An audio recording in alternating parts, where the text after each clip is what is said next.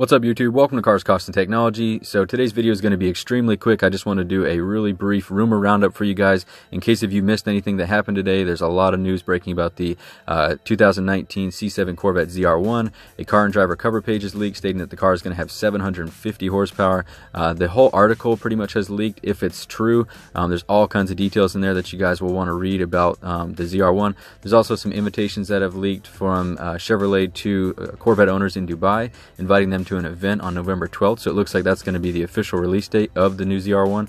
So again, 750 horsepower coming out on November 12th. Again, some of this information isn't exactly verified yet, but it looks to be 100% true. There's also been some teaser videos released on Chevrolet's Instagram page, as well as the Corvette Instagram page that you saw at the beginning of this video. So again, links in the description for all this information, guys. Go check it out. Support these websites that have this information first. But I just want to give everyone a brief roundup and you know, kind of a quick celebration that it looks like it's finally here.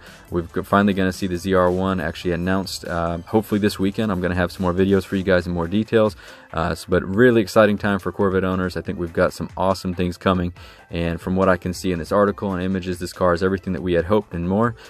So stay tuned, guys. I hope everyone has a great night. Thanks for watching.